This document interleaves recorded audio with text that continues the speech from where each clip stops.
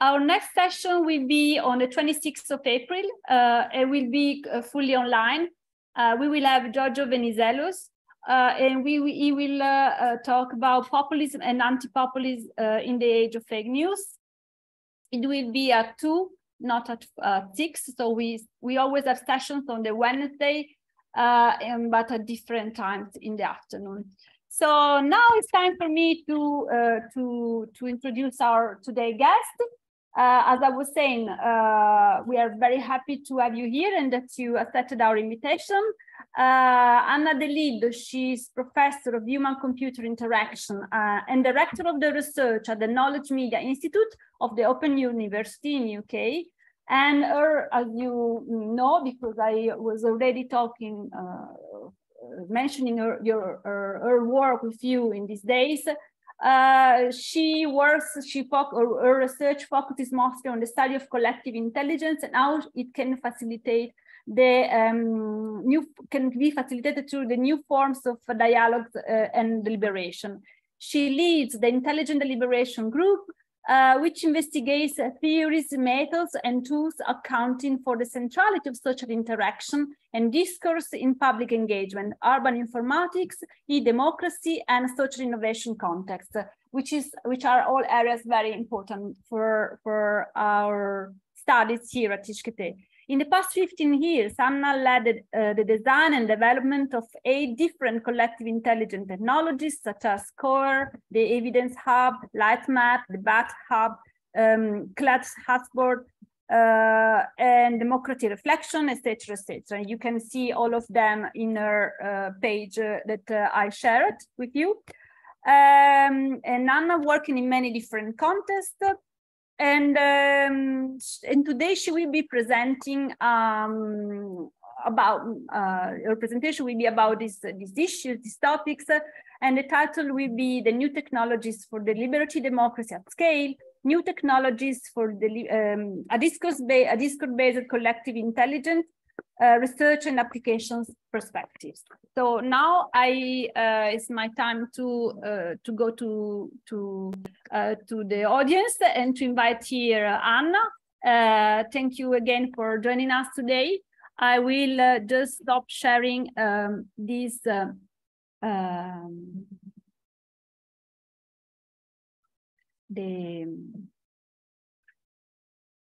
my screen and to share your PowerPoint. Okay, I think it's like this. Yes. Okay.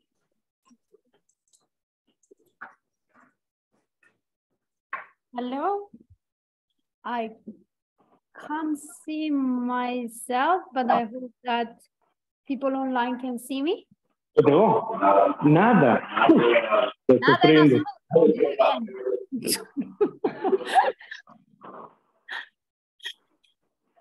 can you see me and hear me online? Yes. Yes. Yes, Oh, yes, okay. we can. Okay. Okay. All right. Thank you very much for being here today, and thanks, Guya, for inviting me to this seminar series, which indeed is quite impressive that you have not missed 1 month since 2014. It's really a very interesting topic, and really great to be here. So today I am going to talk about deliberation technologies. I hope that by the end of this talk you have, if you have not already, an idea of what they are and why I believe these are very, very important new technologies to shape the democracy of the future. So what is the problem that we are trying to focus on and tackle? As your seminar demonstrates, there is many evidence that society is in unrest.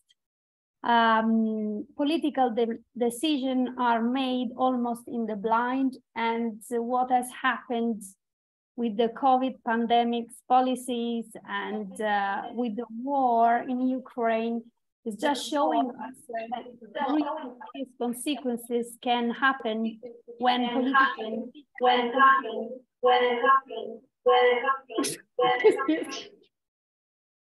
I like a rap, but I don't think this is. I like that, but I don't think this is. I have to mute myself. Can you come? Oh, can you please online, everyone mute yourself, please?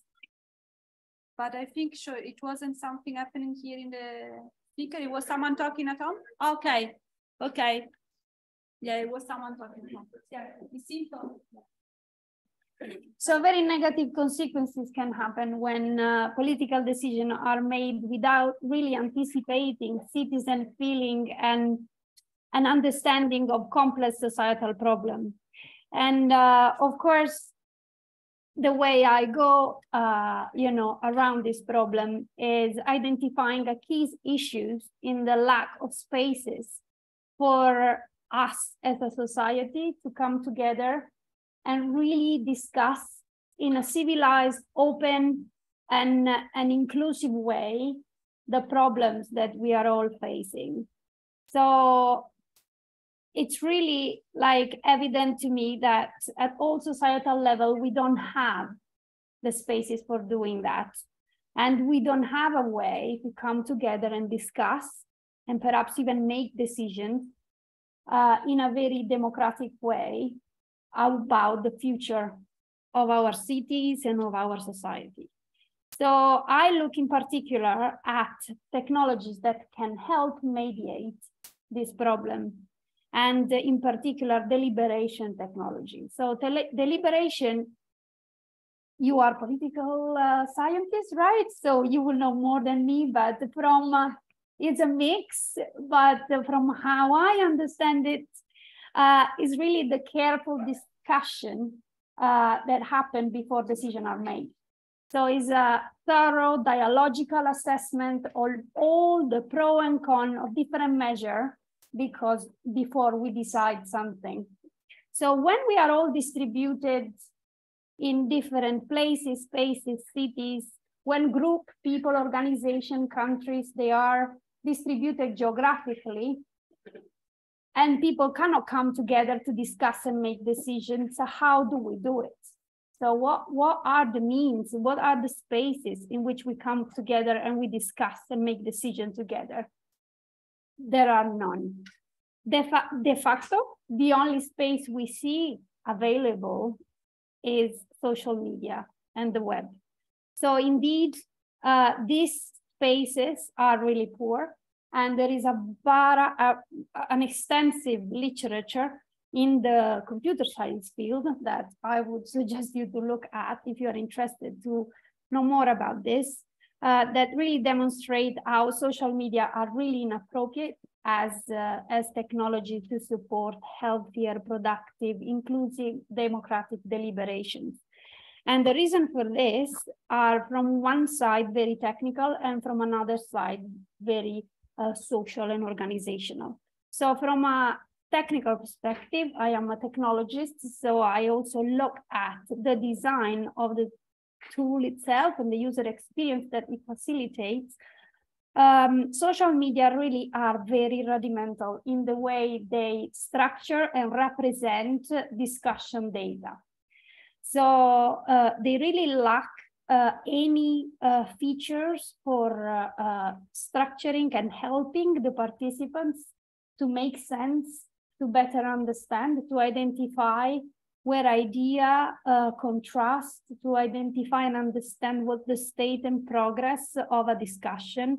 So they really lack any features that help really understanding and situating yourself into an online discussion.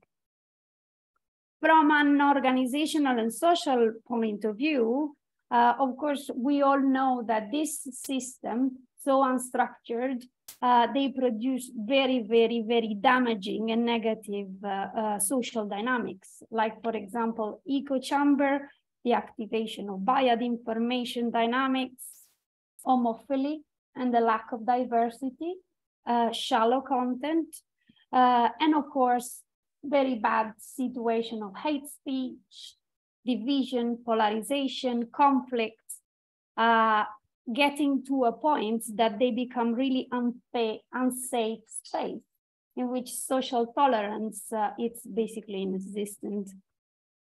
So let's look at them. So many of these systems are looked at technological side of it. They are really time-centric, a timeline sequences of posts.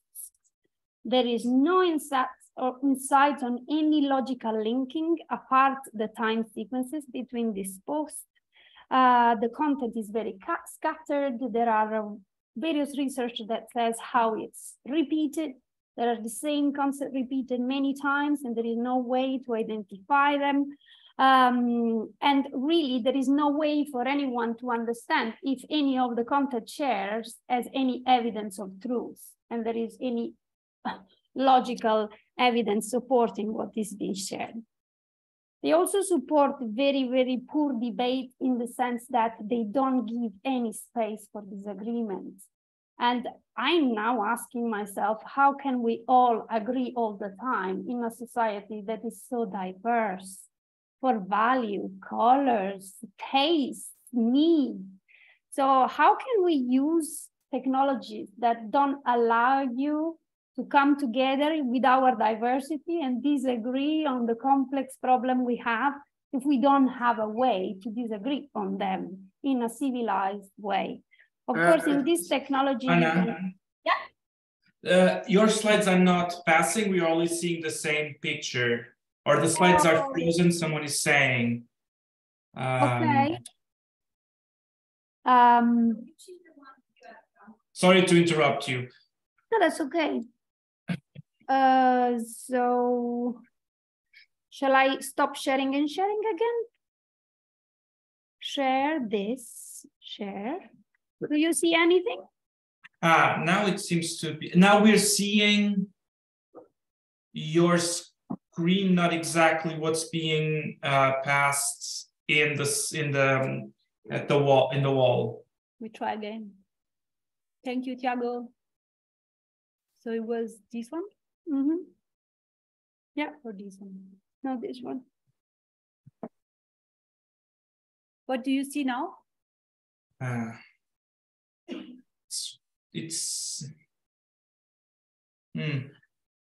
So in which slide are you now? Reward popularity. Can you Yes, can you that's a yellow highlight? Yeah. Reward popularity versus critical thinking. What we see is basically that when you have two screens, right? That you see the main screen. Oh, I see what you mean. You see the, like the next slide and the notes, etc. You see, that's what we're seeing now. I don't know how to not see the notes, the presenter view. I think it's probably the view, but I don't know. Probably you have two screens. When you select the screens, you have two screens. Well, but you can in any case, even with two slides, you can follow, no? Yeah, sure. Okay. So I have to screen, yes, and do I have to share which one? But now we're seeing second one. This fine. One. Yeah. Like this. Oh, perfect. Yeah. Yes. Now I don't see anything on my screen, but that's okay. Sorry.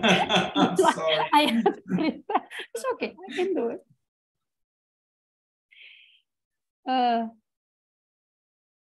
Yes, now it's going. Sorry for interrupting, and thank you. Collective intelligence. Thank you. Well, I don't remember where it was. It's slide, okay. But you find it. Okay. All right. So all these hearts plus one and cumulative feedback, cumulative appreciative only feedback are the main cause of polarization and silo conversation online. And really, they put together and they increase dynamic that really reward the popularity and homophily of thinking rather than critical thinking about different points of view. So by design, they create the social division that we so much complain for. They also have no support for idea refinement. So they have this classic problem of the solo ideation. So you can have and crowdsource ideas to many people, but there will be always one person idea then competing with the other idea. So how do we actually co-create ideas in this space? How do I learn from what you tell me so that I can actually improve my ideas and perhaps bring our idea together? This doesn't really happen, even though this is a critical condition in deliberation, for healthy deliberation. So all these tools have really lots of limitations. And about 15 years ago, to try to tackle them, a new class of online discussion technology started to be studied and proposed. And these are called issue-centric systems. So these are systems that are basically built around discussion of problems rather than ideations. And they build on argumentation theory and computer-supported argument visualization. And they have basically the main idea to help structuring the conversation as an argument map. So dividing the things we say as idea, question, answer, and pro and con for those, and making it visible so that other people can build upon them. So when this started many years ago, there were really not many argumentation technology out there, but I put there a link of a recent survey that has been done by the Canonical Debate Lab. And there are nowadays 168 different argumentation technologies. And this, I think, it is saying something. People are realizing that these technologies for healthier deliberation and argumentation are needed. And there are such a variety of them. They all have in common these little things I told you before. So they are trying to build a little semantic structure between the dialogical elements that we exchange with each other. So not just classify the words we share online as posts, but let's try to say if we are actually trying to raise a question here or make a point or propose a solution, or perhaps we are proposing a pro or a con argument to a solution proposed by someone else. And this very, very simple structure has proved to be very useful also for lay users. So I wanted to share some very probably very famous cases of argumentation technologies that you might know already. So the first one is Chialo, and it's also argumentation-based discussion of all sorts of kind. I really suggest you to go and check it out. It's one of my favorites. It has still this classification of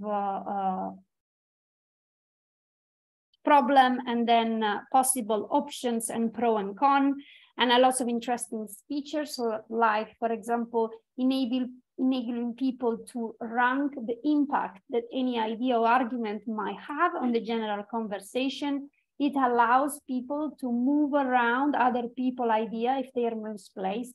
It allows people to refine each other idea, providing the suggestion for improving their comments and different moderation features so that together the group can improve the discussion.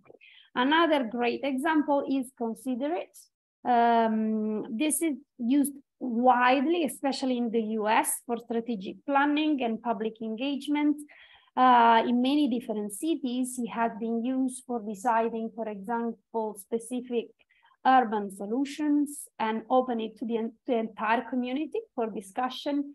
And the things I really love about this tool is the way in which it shows and visually how people position themselves around the options. So you see all this bubble there are different people and how they agree and position themselves toward agreement or disagreement around what has been proposed on the top. And then the pro and con that have been proposed by the participants for that solution. And the things I really like the most is that you don't see one person in one place. You see the same person in many places.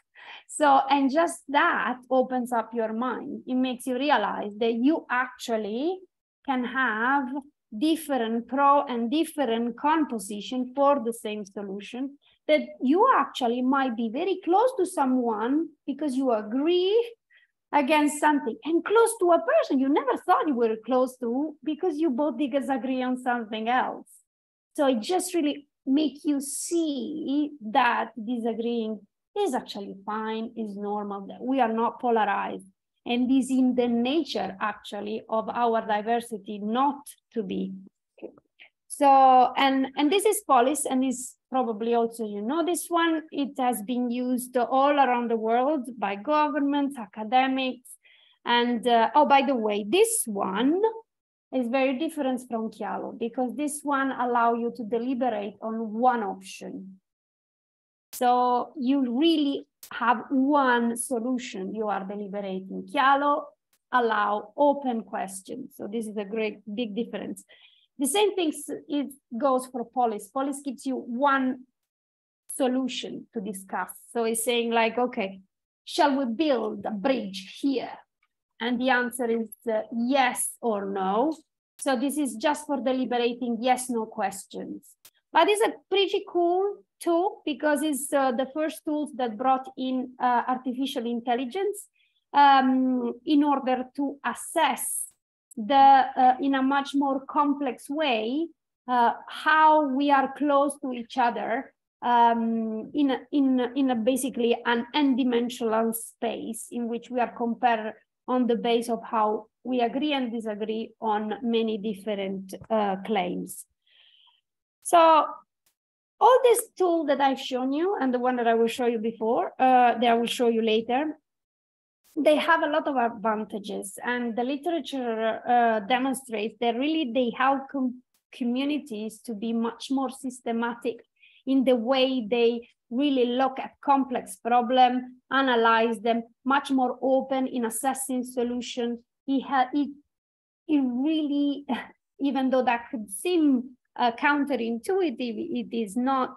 It does take them to discuss in a more civilized way and reduces conflict instead of exacerbating them, and really improves the quality, the overall quality of the argumentation processes, reducing the problem of the shallow content that we were talking before, and the evidence-based reasoning. People are really in there focused on the issue they are debating, and they are doing it, reducing a lot the noise. But of course, they also have a lot of limitations, these technologies, and one of the biggest one is that historically, their interface for contribution are not very easy. They are not as easy as a forum to participate. And they require some cognitive leap for people to learn how to use them. And this takes a lot of people and communities and groups off from using them more widely. So it causes that they often fit to scale to large conversation. And another big problem that some of the tools I show you start tackling is that when the conversations scale, they don't have a lot of support for making sense of the conversation, visualizing it, analyzing it, reporting on it, and things like that. And of course, they also have the big problem of being centralized. So, well, this is probably for another talk. So in my research and in my group, we basically work to improve this shortcoming. And in this research field, at the intersection between online deliberation, collective intelligence, and human dynamics of engagement. So what we do is, as I try to show you, we build from the limitation of the online dialogue, discussion, and deliberation technology out there, and we propose a new class of tool that use different form of computational analysis, structuring, visualization, and different forms of mapping and analytics to bring this new way of thinking and reflecting on the discussion data so that they can produce new way to interact and come together around complex problems. So if we think about collective intelligence as a spectrum, so imagine like from collective sensing the environment, like tools that you might have come across, like Fix My Streets or lots of crowdsourcing mapping tool. Like, I don't know if you are familiar with I love the Justice Atlas, for example, the tracking injustice around the world, or so where basically lots of people come together to map complex problem, to signal something that is not working, and then moving up to building on this collective intelligence and collective data to try making sense of this complex problem, to try to ideate how they can be solved, and then start to deliberate from all these possible solutions, which one should we choose? How do we move from discussion to decision to action on a collective basis? So if we think collective intelligence in this spectrum, we basically sit at the center. And while there are a lot going on the two edges, with social media used, for example, for collective action and mobilization, and collective sensing tools used, for example, for using humans and urban sensors in smart cities, we really have not advanced technologically very much in the way in which we take this signal and we discuss about them, we make sense of them, and we make collective decision. So this is basically what we've been working on for a few years. And I have been thinking about what tools should I show you? And I can't show them all, so I'll pick three. Why three? Because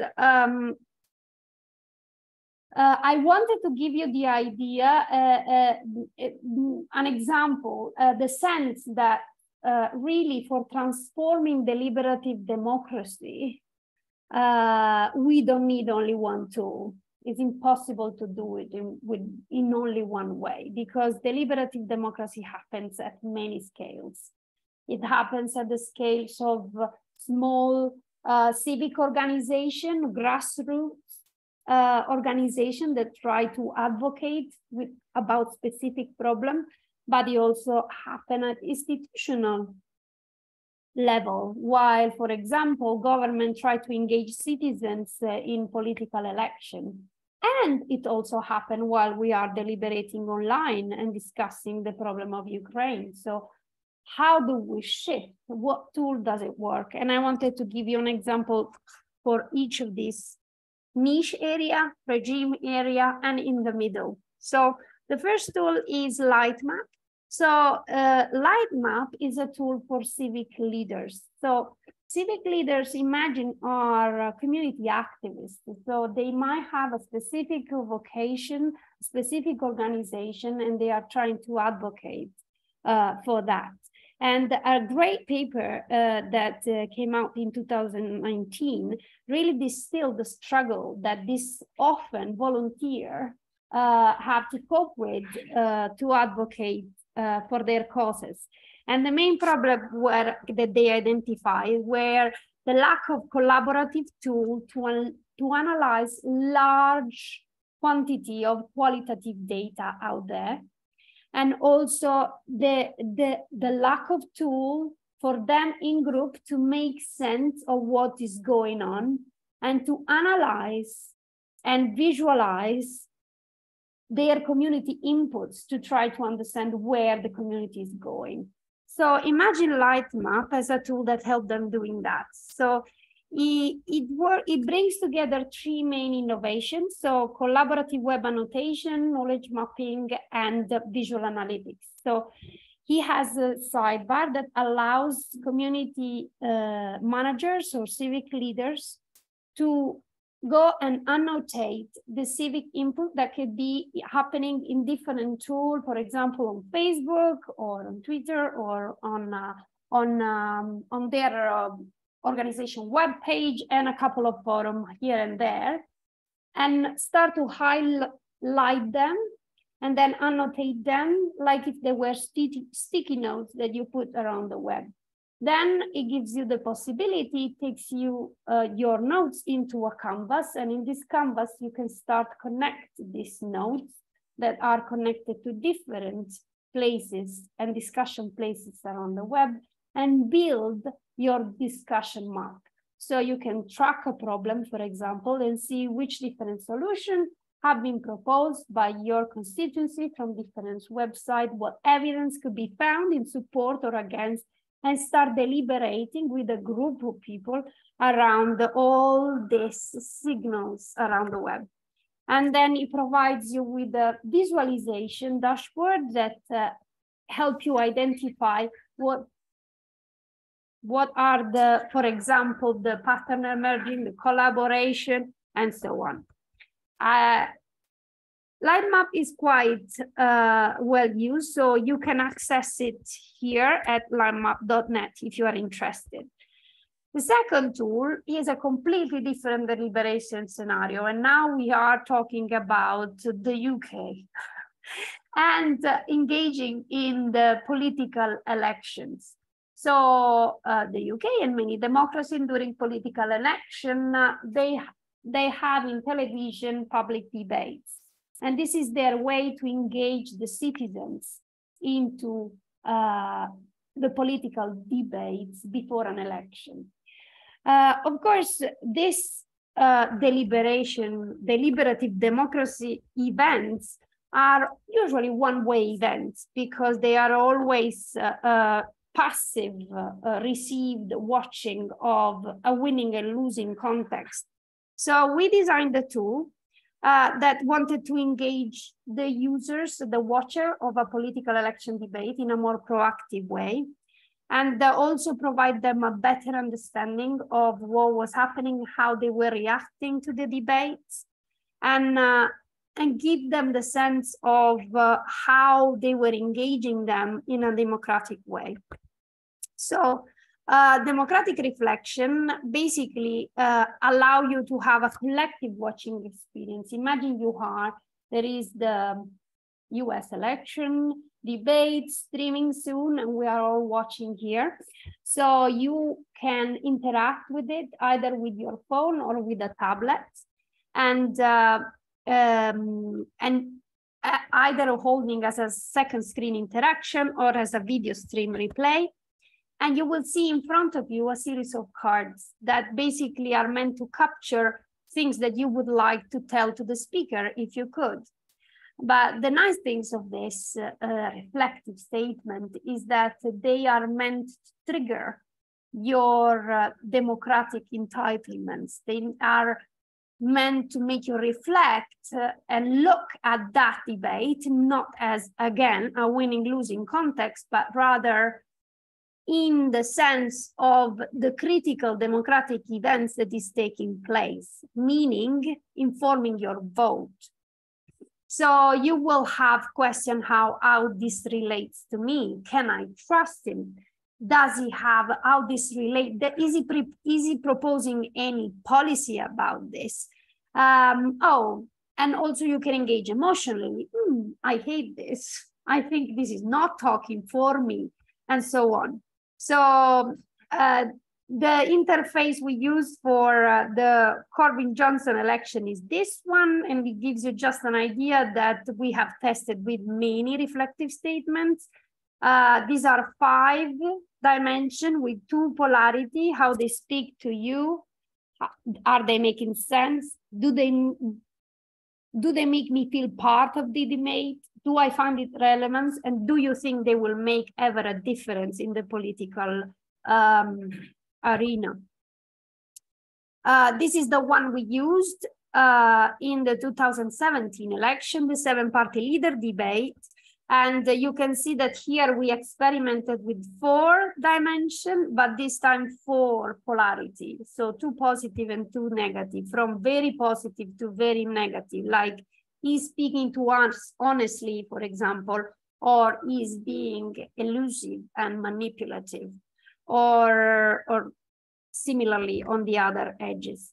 After you have spent 2 hours clicking on these statements and the debate is finished, you then receive a series of reflective analytics that tells you how your experience went. So you have personalized analytics that, for example, make you see how you clicked, positive and negatively different for the different speakers. And then it takes the 5 democratic entitlement and tells you, well, look, I felt a lot respected, but they really did not engage me much. And surely they did not make me feel empowered in any way. And I don't think they will ever change the political situation. You can also observe the collective analytics and understand how the entire group has reacted, or look at the reaction from a temporal perspective. For example, looking at the peaks of reaction, and then go back and replay, for example, when there were specific peaks in which the community out there had been, for example, particularly outraged by something or particularly happy about something else. So really, it gives you a collective, democratic, open experience of this critical democratic moment. This tool has been tested in the past 3 elections in the UK and has really showed impressive results. We have tested it with the representative, semi-representative sample of the UK population, and most people said that the tool changed the way they thought about the political leader. They said they changed some previous assumption they had before they watched the debate on how they would have voted, and it may as well, in 75, I think, % of the cases, they said that it might affect how they would have voted in the following 2 weeks. So now imagine if our political leader knew that there was a tool that could swing their audience, 75% of their audience, if it was used as scale before an election. The third tool I want to show is a little bit in the middle. So it's a little bit like, imagine an alternative to Facebook or to WhatsApp, because it's basically a tool for large-scale online deliberation, and it looks like this, and it has 3 main innovations. First of all, it tried to join the argumentation structuring, but also giving the linear accessibility of online discussion. So it's built in 3 kind of band. The central one, it looks a lot like a WhatsApp thread, if you can look at it. And the second one on the left, it provides you a small synopsis, which is dynamically update and change as a new person adds something to the debate, and always capture the state and progress of the debate. On the bottom part, you have sense-making nuggets, which are recommendations that point your interest to, for example, the more contrasted idea or the idea that have been neglected, and you may want to go and watch it. So in a way, provide different entry points to the conversation.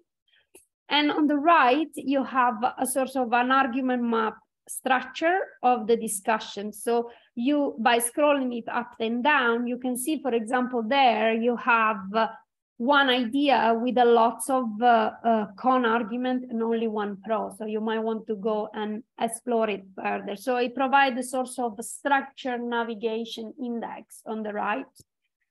And why is very different? So the main difference are that buttons there. So you see that there is, instead of a reply button, which by the way is still present up there, but is not prominent, you have a give your opinion button that looks a lot like consider it. So it gives you the possibility to rank, but in a very nuanced way, your opinion, like I somewhat agree, I somewhat disagree, and then it presents you to the trigger to think about the positive and negative of your own ideas. In a way, already nudging you to think that there is not only one way to look at what you are commenting. The second big difference is that you will not find any appreciative only cumulative feedback. So you can see there is a heart there, but it's only to thank you. So that the positive kind of encouragement, it's not substituted with the popularity dynamics that we know are very, very negative. And then you can see that there is a reflect button there. So instead of all the little faces that you can see that, by the way, are nudging you to react from a very emotional way to what you are reading, because you can either cry or smile or love. There is no nuances, and it's very emotional. It's just taking you away from your rationality and drilling you into your emotion. So this is making you reflect, and is proposing we have identified 4 key reflection nudges that are very important for deliberative democracy. So first of all, let's not forget we are discussing a problem here. So you think this idea should be prioritized, or is completely an idea that has nothing to do with what we are trying to achieve? Do you think that, oh, actually I started from the third one. Then the first one is, do you think this idea is polarized or not? And rank it. Do you think you can trust what has been said or not? Do you think that most people would agree with this? I am quite proud of that, by the way. Why? Because many times our reaction are not authentic to ourselves, but they are dictated by the room we believe we are in. But many times, I will break it to you, our view of the room we are in is wrong, because we think that room is a lot against us, but it's not. So think about how wrong is all that. So this nudges helps you to think and reflect on that, on the fact that your assumption, even about the group and what you might think about this and about yourself, might be wrong. And how do you discover it? Because as soon as you click reflect, you are gonna see this reflective widget that is gonna then only after tell you how you sit compared to the rest of the group. And then after that, you can rethink it through and then start your reflective journey. Apart that innovation, there are also different analytics that help to make you see things that other tools don't allow you to see. So imagine you are in a Facebook conversation. You can click a button that tells you how polarized is this conversation with 400 people. Would you click that button? I think you would. So this visualization there show you exactly that. So it's plotting all the people, and I can do that only because these tools are argumentation structured. Otherwise, I wouldn't have a way to do it with normal social media. I can plot you that on the level of their agreement and disagreement with the rest of the group. So this is quite a nice group, because you can see it's a Gaussian, so they are very well distributed. But if you would see two piles of people on the two sides, it would take you 1 second to see that this is a very polarized group. And you could immediately identify what are the two groups. And if you are a civic leader and a community manager, you can start doing something about it if your objective is reconciling the group and bringing it closer together. So visual analytics allow you to reflect, to act upon the unhealthy deliberation process that quite normally will always arise. And this is it. I think I should stop, because I could talk for a lot. I can only tell you that there is, I must tell you this. We have tested the because, and we had really, really great results. We hope to publish soon, which have demonstrated that two very important things. First of all, that argumentation structuring, it does not reduce engagement, which was one of the things that people always argue for having people not using argumentation tools. Oh, engagement is going to go down. Well, you know what? It doesn't. Actually, it goes up. So that is one first wrong disproof. Second is that argumentation structure, it does not bring division. There is a stigma, a stereotype around argumentation technology, like if they are tools for arguing with each other, while actually using this technology bring people closer, and the data show it. So we have analyzed it with basically an ABC testing with the 3 groups of 20, so 20 times 3 groups. And in all instances, the solution that had the reflective feedback, instead the love it, appreciative feedback, and the argumentation structuring, they reduce of a lot the platform island, and they bring the network of people closer. So argumentation technology do reduce polarization by having people disagreeing with each other. Guess what? Also, reflection interaction, instead of I love it and polarity interaction, they make the network much more interconnected. So they improve reciprocity. Many more people talk to many more people. And also, they produce in general better connected network, not isolated islands. So not just in terms of polarization, also in terms of connecting everyone else to everyone else. So what comes next? I want to tell you, this is a vibrant moment for civic technology. So you guys are in the right line of work. Well done. There is a lot of money that the European Union, for example, is investing into really reshaping the future of our democracy. And they are really interested in doing this with the technological support. So there is also for people that are interested in social movement. I have attended this brilliant CSEW Civic Technologies workshop in 2020 that I would recommend you to read, and gives you a sense of everything that is happening around the world and in this research space.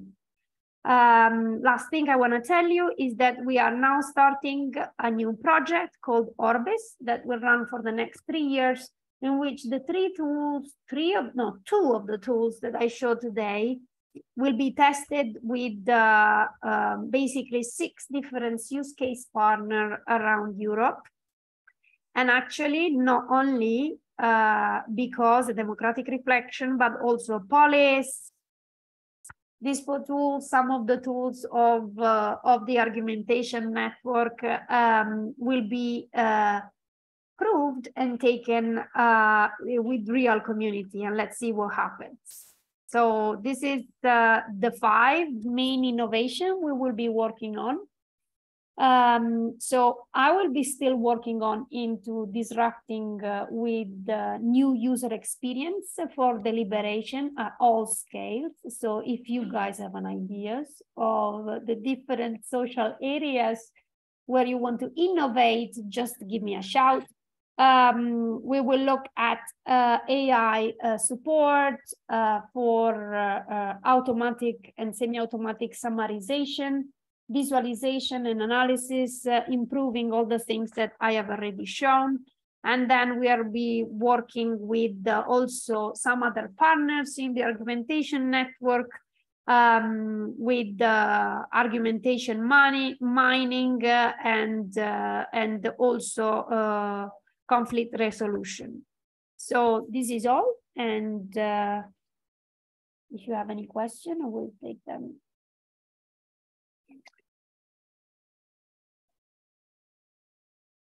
Was I too long, Guya? Are you too bored online? Oh, there are questions. Yeah, so I think I stay here close to you. Okay. Like maybe enter on the other side and try to collect the questions both from the virtual room and the traditional room, let's say.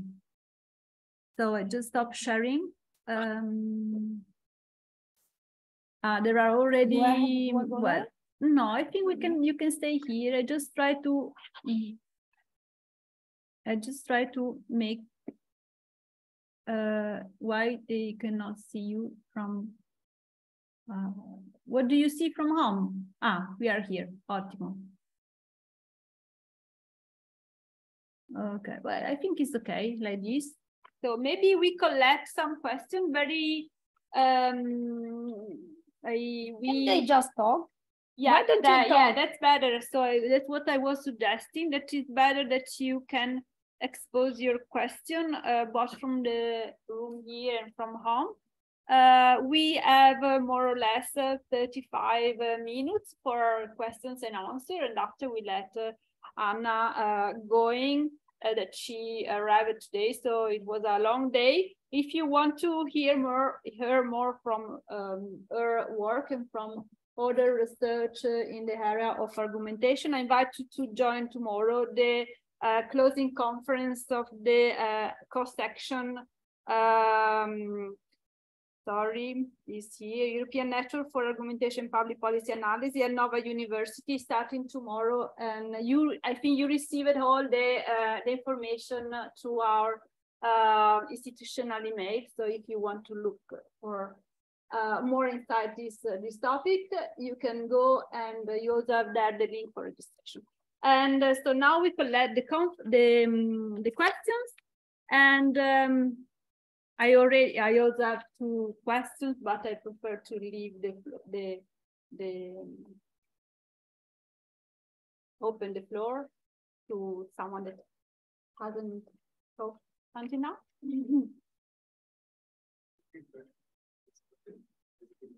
Can you talk a bit louder?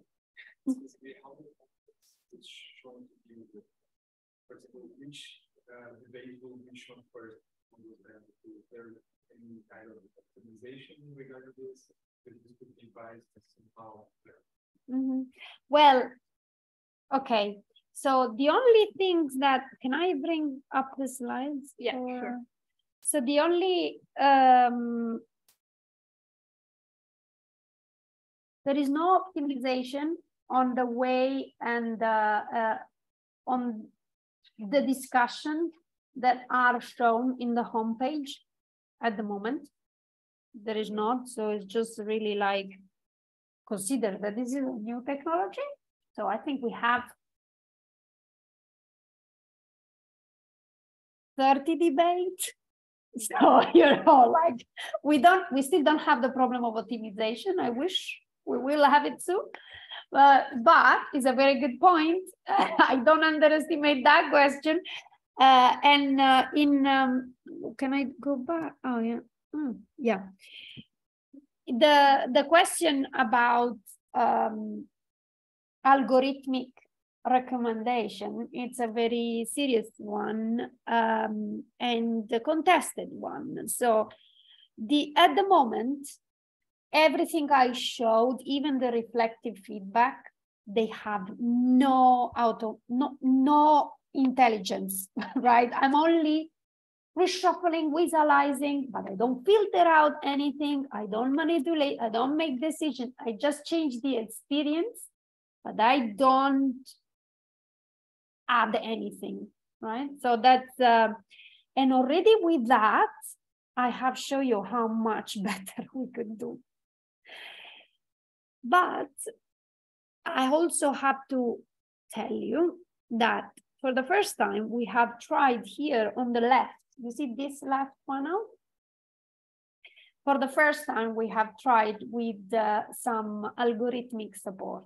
So these two things, this synopsis and this, are you familiar with the GPT-3 and GPT-4? Generative, no? You should go and check it out, guys. ChatGPT-3, write it down, because this is going to be the future. So these are, they are large language model. Suck in lots of text, and they are able to summarize it better in a second, better than any human and any intelligent system has ever done before. It's scary. I mean, I've tried it, and that's why I was like, I thought it was the Antichrist, but then I said, like, I have to try it because it's too good, and I have to understand if it can damage. I think it's too good, and it can do a lot of good, but it can damage also a lot, because it's this synopsis. I mean, really, I really recommend you to go there and look at how good they are. And they read well, and they are quite accurate, and they are personal. You can create prompts so that you can do it a little bit more emotional, a little bit more elegant, and in a second, you know, you can target it to your audience. It's scary, right? So we have tested it, but the problem with this is that the AI is generating the content. So unlike the old style AI technology, they are not, if you want, extracting intelligent pieces and presenting it to you with some level of inference, you know? No, they are creating new data. So that thing is new text. It's not that the 3 lines are extract from a post, then I put a little link and another extra quotes from the other post, and I can track the provenance of that text. I cannot track the provenance of that text because the machine has, on its own will and intelligence, linked them like if he was a chef and pull out something incredibly good. You know? So it's a little bit the creeps. Try GPT-4. 4 is even scarier. It can even comment images. Honestly, it's just horrible. Like, you guys should really try it. It's free. Go there, enter any text you want. It's gonna scare you, and then make them a hard question like, actually, I have read this, but I disagree. Can you suggest anything particularly intriguing? It's gonna give you the best answer. You're gonna say, like, my friend cannot give such an intelligent answer. But anyway, no, jokes apart, we tested this, and it is proved that this generative approach, they cannot guarantee accuracy. They create bollocks, and there are lots of examples already in the literature that proves that they are often wrong. Like they can create, forget about fake news. I mean, they create wrong, they can create things that don't exist. So accuracy is inexistent. So I wanted to do a test and I said like, okay, let me see what happens if I insert this. I don't know how good I am, but then I'm going to do another study about discovering how good it is. I want to see how it changes the social interaction being half good, because this is not even half, it's actually much more than half good. But let's say it is 1/3 good and 2/3 bollocks, yeah, of the summary of that conversation. But I'm going to give it to them because at the moment they have nothing, and this conversation is 40 pages. So usually people replies having read 2 lines with the last 3 posts without knowing anything of what happened before. So actually, if I go something that is 1/3 good, maybe is better. Well, everything improved. The collaboration improved, but, and that is the red flag, the perception of people on the trustworthiness of the debate improved. And that is dangerous, because if even being crap, it makes people believe that I can trust that, then it's a risk, isn't it? Because then if something really wrong is said,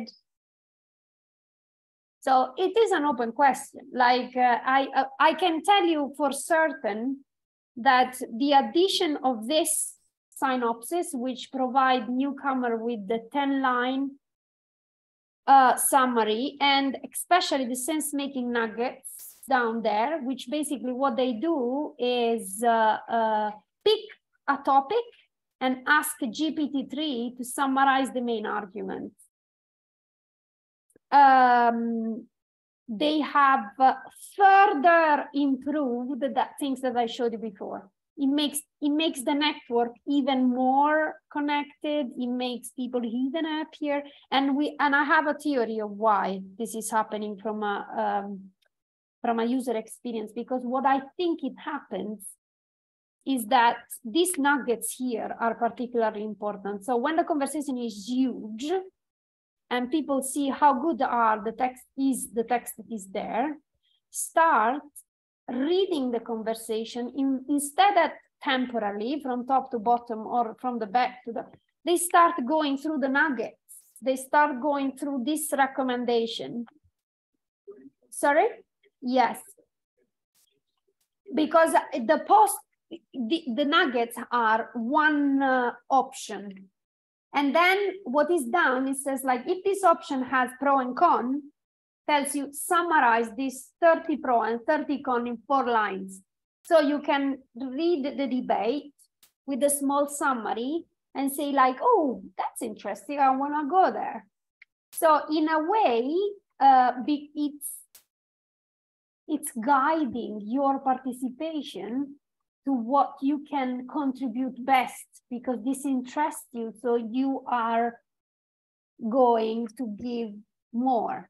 So this is just speculation, but I believe that the addition of entry points that are randomly, we cannot anticipate where in the linear chain are there, allow people to really meet each other in new way and around issues they are interested on, not by seeing how many votes we are in favor of the same thing.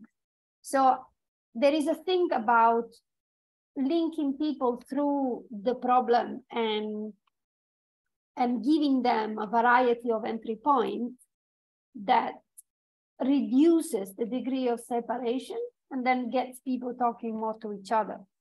It changes the interaction, but we don't know, you know, like we have to be very careful of what we say people that summary is. In fact, I will collect. Maybe we can join some more questions that emerge, and maybe sure.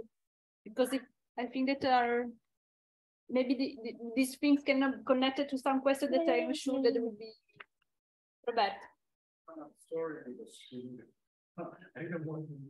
No, but I can speak Italian. I speak for hours. You know, like you should come.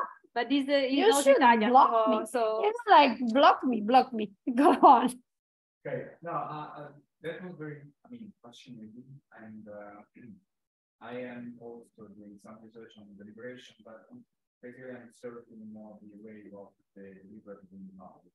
So one question that I had is whether these your studies are approaching how this improvement of very good question. And how? Well, the other is not. Maybe we need to write a project together. Okay. I am very fascinated. Mini public is really like the deliberative democracy innovation. Thanks God they have done something new, of the century, and I love it. But when you go, and really enter into what they are, of course, as a technologist, I'm a bit disappointed, am I?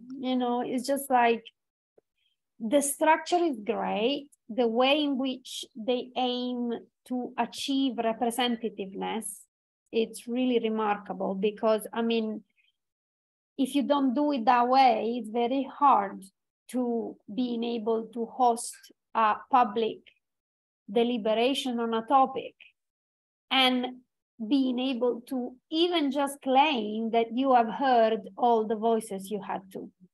So I think that in a sense, I found it remarkable that they have found a way in which they can at least consult the right variety of people. Let's put it this way. But I don't think it can scale in any way because the costs are humongous. Well, yes, because it's very, they are very, very expensive in a way, experiences. They are also very institutional based because, of course, who has the money? So it has to be something that starts, but there is nothing bad about that. But in a way, it makes it limited in the way in which it can also be proposed or emerge from different communities and different and around different problems. So I think there is a space for mini public, a big space for mini publics in especially at the regimes. Like if you want, I don't know if you are familiar with the transition theory. No, anyway, when I say regimes, I talk about formal institution, not regimes, as because I can see that might be a weird term. No, I don't mean it in that way. I mean like starting from institution, yeah. But I think public deliberation should start not only from institution. So it should start from institution, but it should start also from the grassroots and from organization on any level. So I think mini public are great if you were a government that had the money and the will to do so. But if you wanted that to scale, for example, at inter-regional or international deliberation, that would not scale, right? And if you wanted to do it at low costs, if you wanted to use some of these tools can reach many with zero costs. When I had to do, I could reach any number of people for zero money, and then I had to pay 25K, 25,000 euros to engage 80 people during the UK election. 80, it's zero. Just because, you know, like when you go through market research company, this is what you get. So, you know, like it is sustainable, the deliberative democracy methodology that requires so much money, and therefore could be led only by organizations who have that money. So so that is one first things. And then the other one is that I would really like to see a little bit more of technological experimentation also into the mini public model, because it's all done in old style participatory methods. So all face-to-face, with the same problem of tracking and reporting of information, legitimacy of reporting, because then there are people that report about other people things, and then so what's the role of the knowledge manager? You know, like it's all reiterating all the problem of old participatory practice, and there is so much more we can do technologically. So that's why I said, like, maybe we should write a project about that, because I think the concept is revolutionary, and there is so much more that you can do with it to make it really democratic, cheaper, scalable. So yeah. Thanks. As we go forward, what do we do in the graph of the input? So this is the ice type, right?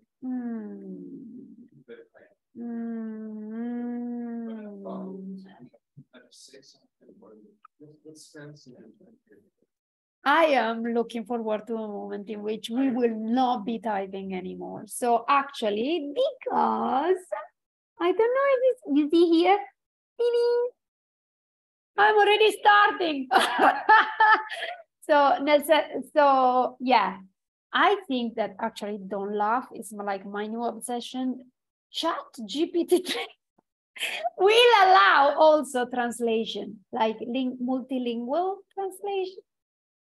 So I believe there will be a future in which we will be able to participate in this conversation, first of all, without typing, but with our body and voices, and also talking different language. I will be able to raise a question in Italian, and you will reply me in Portuguese or in any other language, each one speaking its own languages, but all contributing to a coherent conversation. Now, I have not thought about XR yet, so Googles and stuff, but I'm very fascinated. Actually, my university has invested 6 million to the creation of 6 XR pods for experimenting with the most crazy idea of extended and augmented reality. So I will be looking at that in the future. But for now, it's text and voice and multilinguality, maybe. Yeah, but I think it's great. It would be nice to overcome it. We can also do further when it comes to polyrepresentation. How? I can only think about it as this representation. Maybe there's another.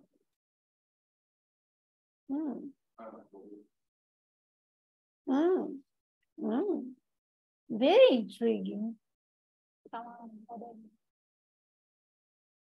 From home, there is some question. They are sleeping. I have or eating or drinking. Drinking it would be, yeah. I have questions, doubts from a sociological perspective, which I know that is sometimes conflicting with technology. Not conflicting, but well, I think that we really need to look more at what's happening on the side. And sometimes we are a little bit blocked by our theoretical and analytical background. You know, that certain things, like for instance, when you talk about collective intelligence, where collective is one of the most contentious concept in social sciences, and particularly in sociology, and how you create a collective identity, which are the origin of collective. First of all, what is collective is the addition of all the individual identity, or the interaction of all of them. So all these questions, and in this sense, like particularly from my area, I'm a social movement scholar, a civil society scholar, the idea of so in this case, you see the collective intelligence is created in that very moment by the tool in a certain way. So so which is the role of interactive process, also because it's very interesting for me that when you mention it seems to me that there is no a kind of meso level between the individuals and the big collective intelligence, which is exactly the level that I studied, that are the networks, the groups.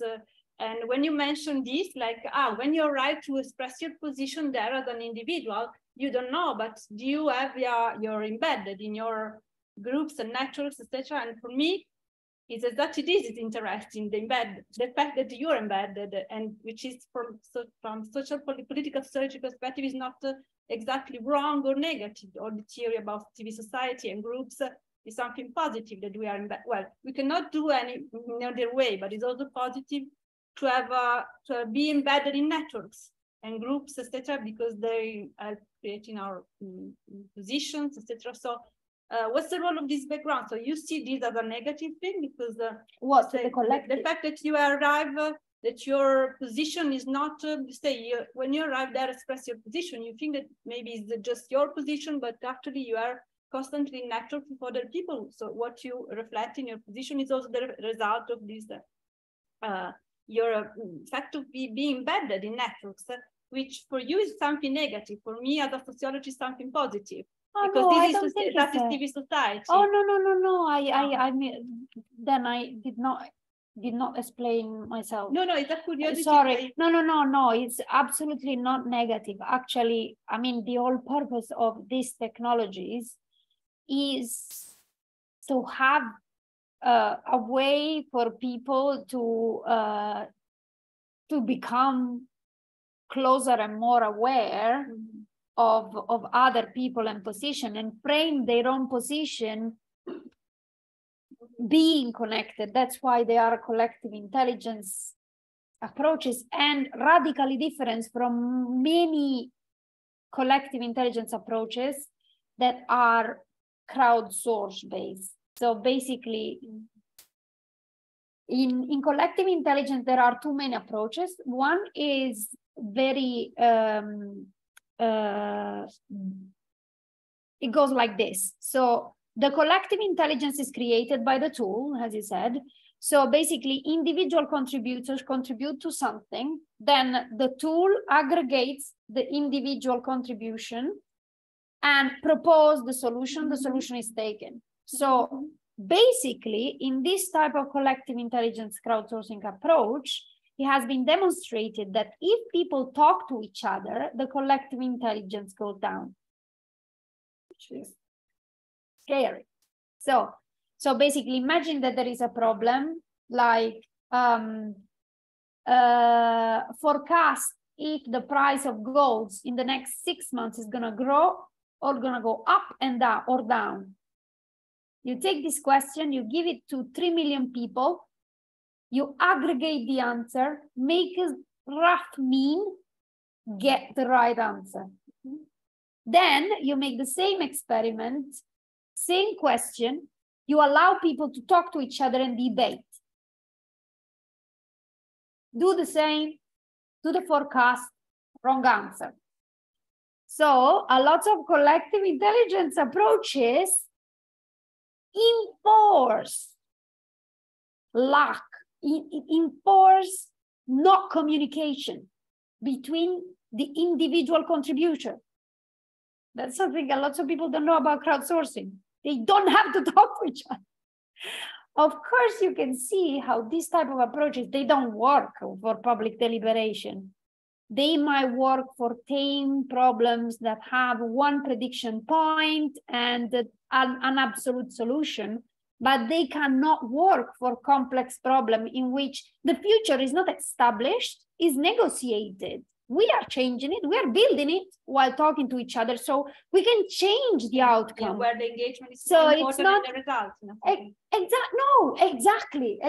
And any collective intelligence of the collective comes from learning and improvement and understanding and getting, as Levi said, to higher level of the community and society.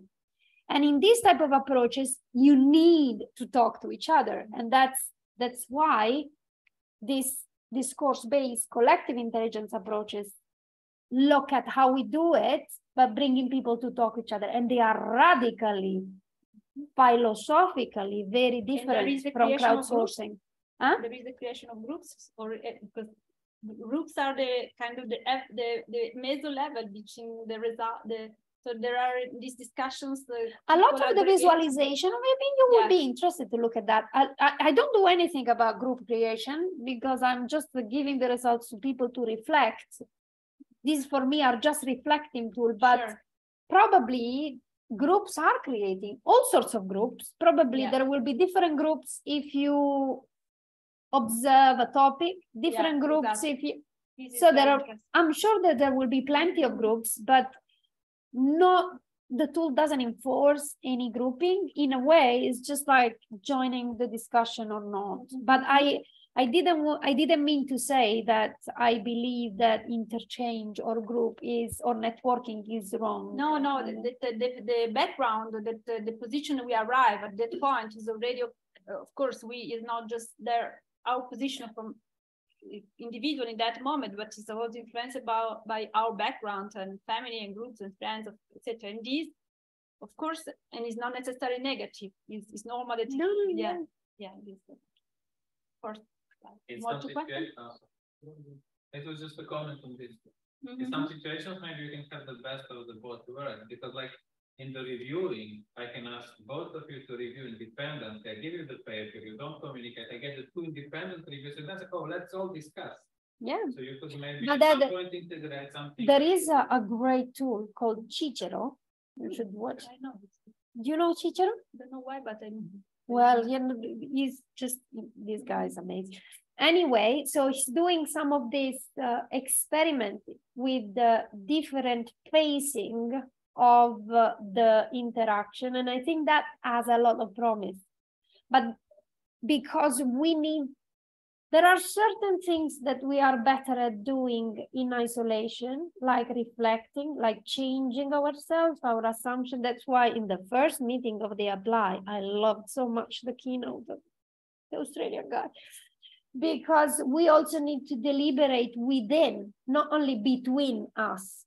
So I think that we need to experiment with deliberation experience that allow spaces for internal private reflection and learning, but also then collective exchange. Sure. Because it's true that there are certain things that could work better if aggregated in isolation. And by the way, crowdsourcing method works really well for certain other type of problem. I'm not saying that they don't work well, but I believe they are not the right approaches for public deliberation and wicked problems, socio-technical problems. I think they are more appropriate for other types of problems. I have a question. Follow up to your response to that question about the problems and why there's expansion. There's a single objection to the democracy. It's an objection because it's very heavy, right? So I need to dedicate whatever 3 days to any citizen jury or the poll, all this, institutions. Like, they expect you to take 80 together, right? Yeah. So you go 3 days, you have 50 faces, and then So I'm wondering for all that technology, I mean, I'm busy. I don't have the time to get into your ecosystem, unless you pay me, you know, like 10 euros in 1 hour or whatever it's the salary, 25. Oh, So, just kidding, but yeah, it's like, yeah. We're not gonna make anyone pay. Money is not gonna be in my system and ever. then you have a very weird couple of people, those who are prone to just getting some kind of discussion. I'm not going to be there. No, you have a very good point. No, yeah, it's a very good point. How can you solve this? The patient problem with people that is 90%. So recently, it's such a great question because recently I'm just thinking about this concept. Well, it's not that recent, it's a while that is in my brain of meaningful participation. That's how I call it. I think we need to find that sweet spot of minimal engagement, deliberative engagement, so that they don't become too costly for the user, because the users are really very busy, and all this civic stuff, it's all a volunteer base all the time. So we're not going to make it scale ever if it's so expensive from the perspective of the participant. So I'm always thinking, can I design a effective deliberation experience which is timely and short, and democratic reflection is going in that direction, because its life is only in the moment and it requires you can do it as short as you want. I tested it now even with 1 minute interaction. But now what I'm thinking I would like to test is more complex mini deliberation. So not just interaction, but really like deliberation. So I don't know if you have come across this tool called Unanimous AI. No, it's a genius. This is the next thing. It's great. Like you can make a complex decision in 3 minutes. Wow. With a lot of people, they found this way. Yeah. But next time you see you're gonna divorce. No, but what I'm saying is that it's not perfect. It's not that you do it. It's just the decisional. It's just the decisional moment, right? It's not all the deliberation. We cannot do all of it in 3 minutes, okay? But even just decision moment is the hardest. Large organizations usually devote a lot of money to do participatory consultation of 3 years that takes lots of money. And then when it gets to the decision, it's too late. And they make it in the crappy way they would have done it at the beginning. Because there is no way before deciding enough to participating. That's what. Yeah. So but what I'm trying to say is that we can take the deliberation process and imagine, can this be combined with mini timely deliberation experiences that people can combine in different way so that they, at their own need, can participate. I think that has to be the way, because something like not being on think about it for 2 minutes. Yeah. That's it. Pocket of small interaction that can contribute at different phases of deliberation, you know, like idea creation, you know, like, and then idea assessment, filtering, reducing idea, opening up, closing down, you know, like, but you can do different experience and make them short. I think making that short will be very important because time is everything, I think. Yeah.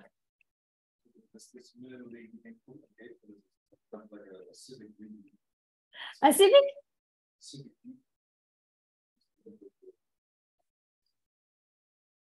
Also,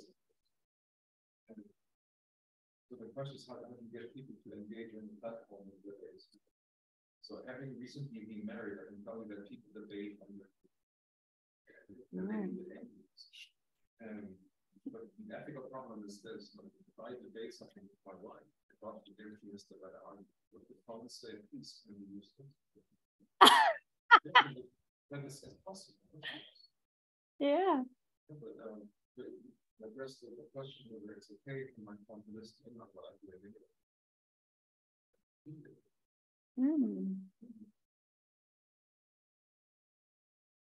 It's not necessary.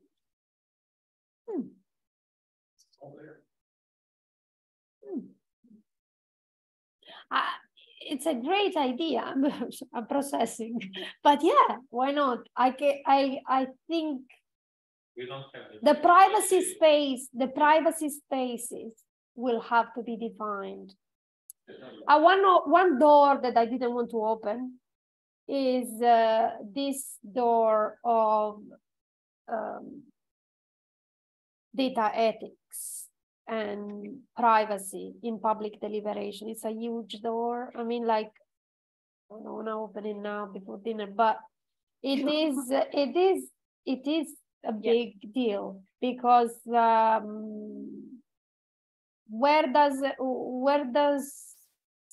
your right starts and finishes to protect your information while you are contributing to the collective good, right? It's just it's a very hard question, and I don't know if there is a right answer. I don't know what we will decide, but I feel that at the moment we are doing it in the wrong way possible. Like, we are doing it on social media where we have zero protection or control of our very sensitive data, right? So I'm sure everything else is better than that. Everything else is better than that. Already. Yeah, I think so. But like, I think that it is worth looking at. There are a lot of researchers looking. That's not my field. Looking at data sovereignty and like different sorts of distributed ledger, blockchain approaches to this, and provide solutions that at the moment in theory are there, but they haven't been adopted yet. But I think it is something that we owe to do at some point if we really want to use technologies in the public sphere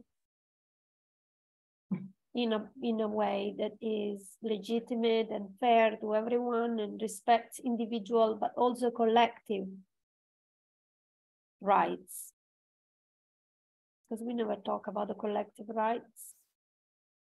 Yeah. Okay. So I think we can conclude here. Thank you to the 13 participants who stayed. Remaining, yeah. Yoo-hoo. Yeah, resistant. Let's see, Where are they? You click on participant. Yeah. Okay, thank you very much for being here. Thank you, Anna, for this. Thank you, Guya, for the invitation. Session. Thank you, everyone. I hope we have you here more time, because for sure will be very interesting for us. And thank you for joining us today. And we the next seminar will be, I think, 20th of April, but you will receive information. So let me see, someone say something in the chat. Ciao, ciao. Thank you very much for coming and joining us. Ciao. Thank you. Ciao, ciao. I close.